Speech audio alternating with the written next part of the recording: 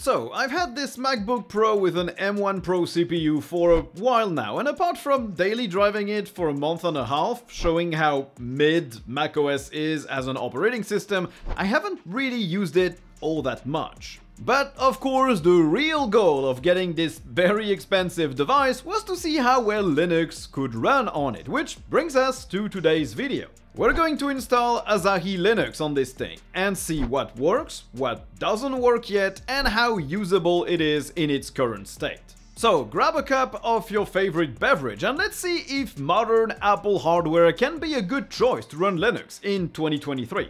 And let's see if today's sponsor can be of use to you as well.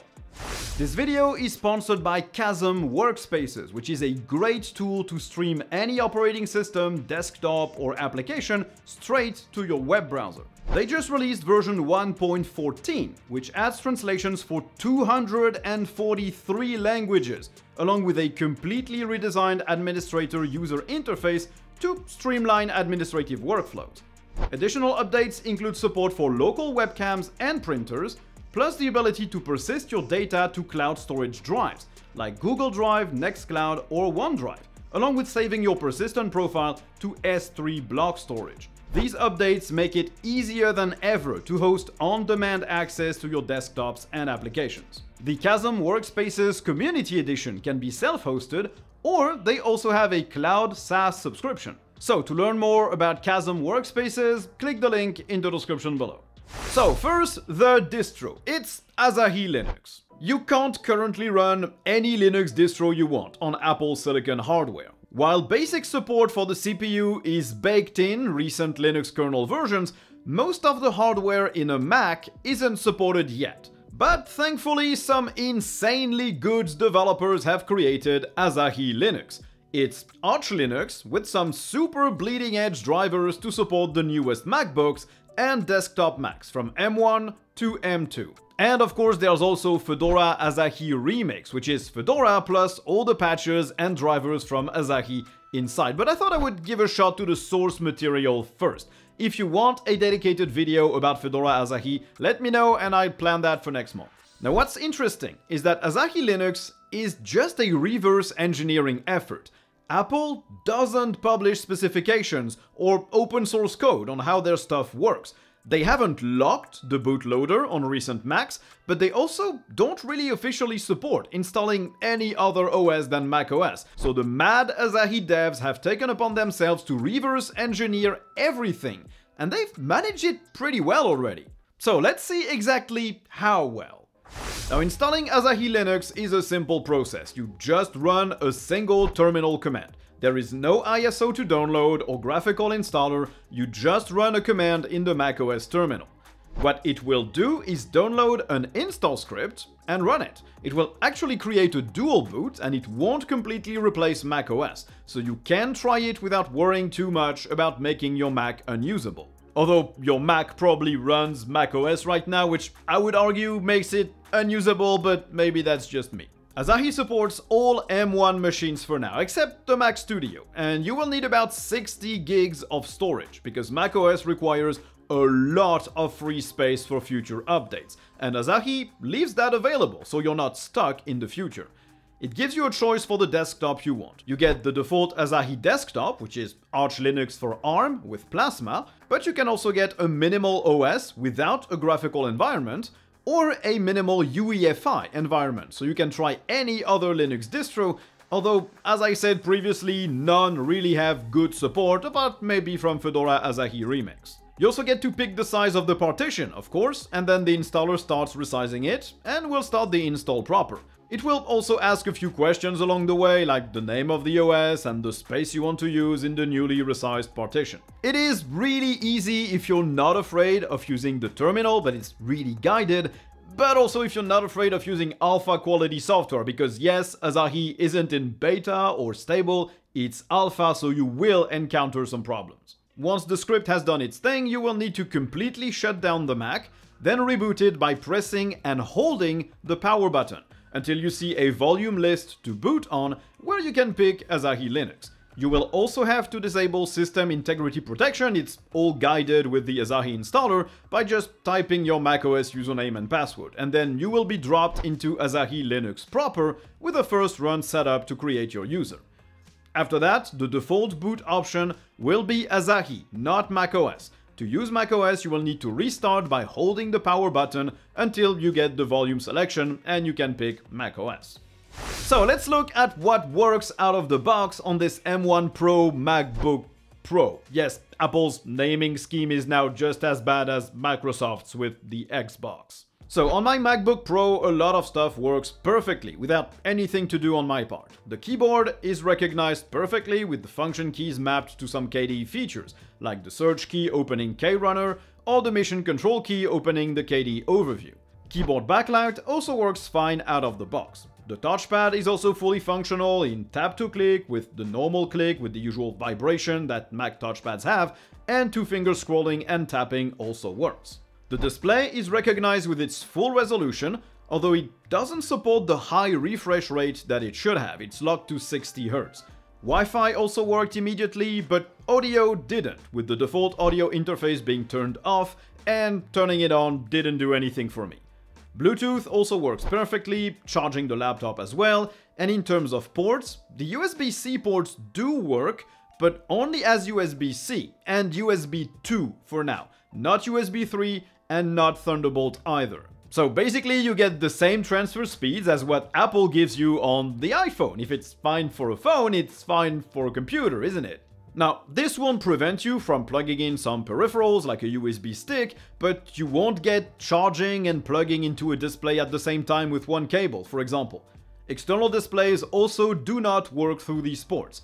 The display lights up, it detects something is there, but no image ever carries through.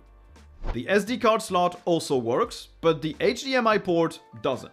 The audio jack is also not supported, but it's probably because the whole audio system isn't.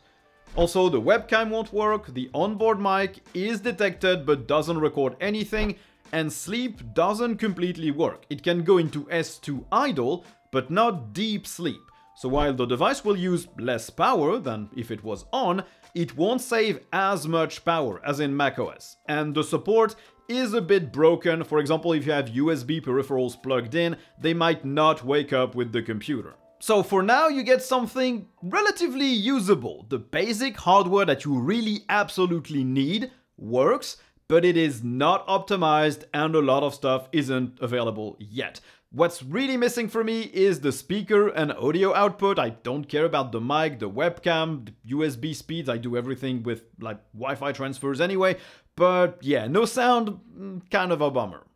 Now what about CPU performance and battery life then? Well, it was a bit tough to test here because Geekbench's default executable for Linux isn't supported on ARM. They have an experimental version, but it failed to run for me. I managed to find a Geekbench 5 version for ARM and Linux, which ran, so I will at least have some comparison point. The M1 Pro under Linux got a single core score of 1718 and a multi-core score of 10079. Compare that to Geekbench 5 on macOS, where I got 1775 in single core and 12,521 in multi-core. That's a difference of 3% for single core and 24% for multi-core in favor of macOS. Which means that CPU support on this MacBook Pro isn't bad under Linux. You do get a little bit less max performance out of it, but it's still very reasonable, and it's probably due to better supporting the efficiency cores and the performance cores. In terms of battery life though, it is way worse. With YouTube videos playing in a loop in the background, Asahi barely lasted for about 4.5 hours. Compare that to macOS, well, the same test gave me about 13 hours. Not exactly the same, is it? So you're still getting really solid performance, and probably better performance than a lot of x86 laptops that go for the same price as these MacBook Pros, but you're still not taking full advantage of the hardware, and the battery life is really bad, which is probably due to the GPU, so let's talk about that. By default, the GPU isn't really used for anything in Asahi, but the developers managed to write a fully conformant OpenGL driver for Apple Silicon. something Apple themselves doesn't have, because they only support their own graphics API called Metal. Now, this driver isn't fully enabled yet by default, so you're not getting graphical acceleration in the window manager, you're not getting animations, and you're not getting GPU-accelerated video decoding either. The system runs with LLVM pipe, which means software rendering.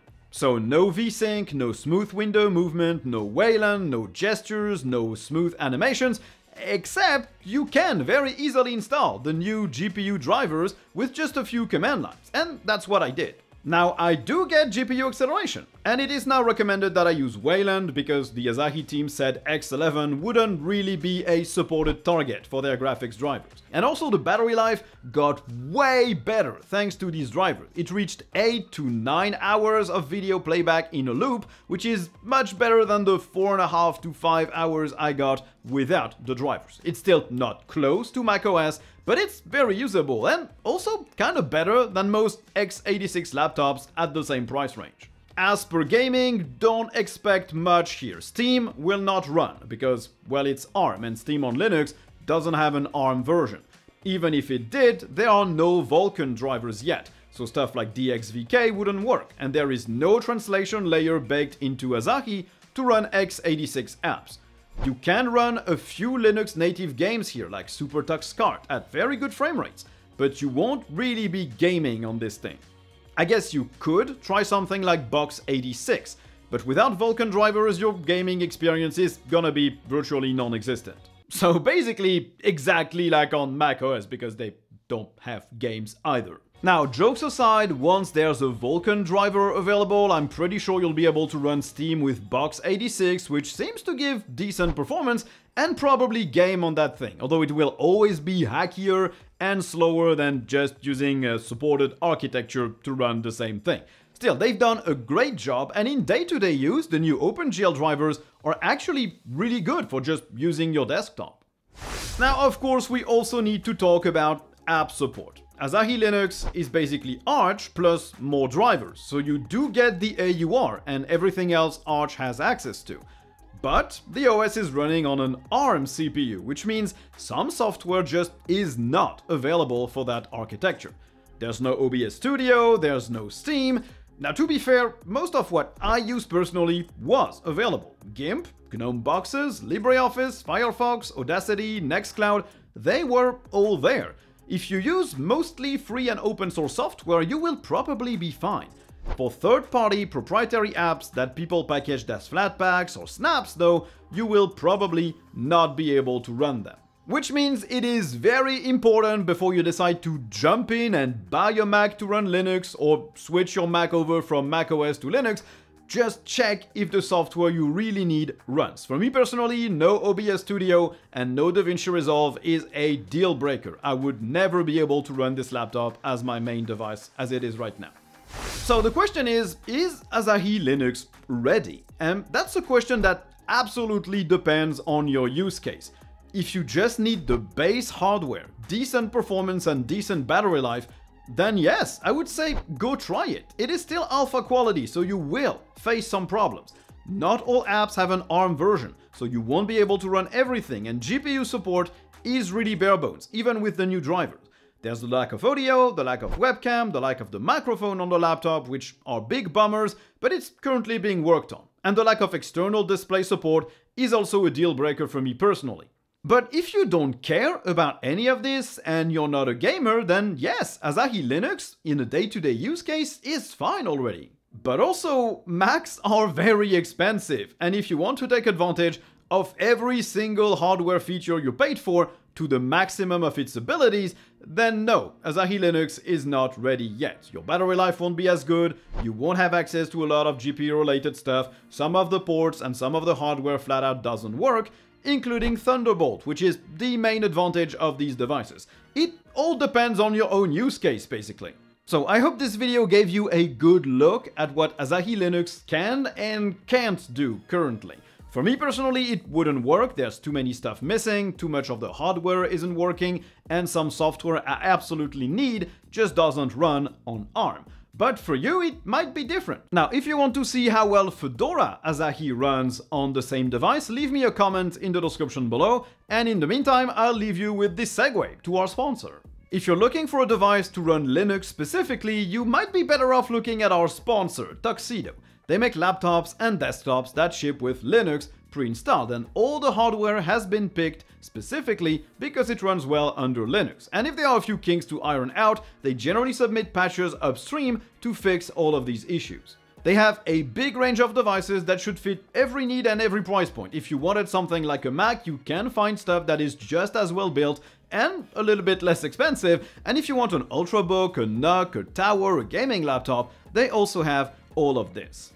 All the laptops can be opened, repaired, and upgraded, including the RAM, the SSD, and also the battery, and sometimes even the wireless card. And there are a lot of customization options. You can bring your own keyboard layout, you can have your own logo engraved on the lid of the laptop, you can change the look of the super key. It's just very customizable. So if you need a new computer and you want to run Linux on it, don't play around with a Mac. If you really need something productive, click the link in the description below and get yourself a Tuxedo laptop or desktop. So, thanks everyone for watching the video. I hope you enjoyed it. If you did, don't hesitate to like, to subscribe, to turn on notifications, to write a comment. And if you didn't like it, well, there's that dislike button as well, and just leave me a comment down below to tell me why. And if you want to support the channel, I left plenty of links in the description below just for that. LibraPay, Patreon, YouTube, thanks, PayPal, whatever. You know how this works. So, thanks for watching, and I guess you'll see me in the next one. Bye!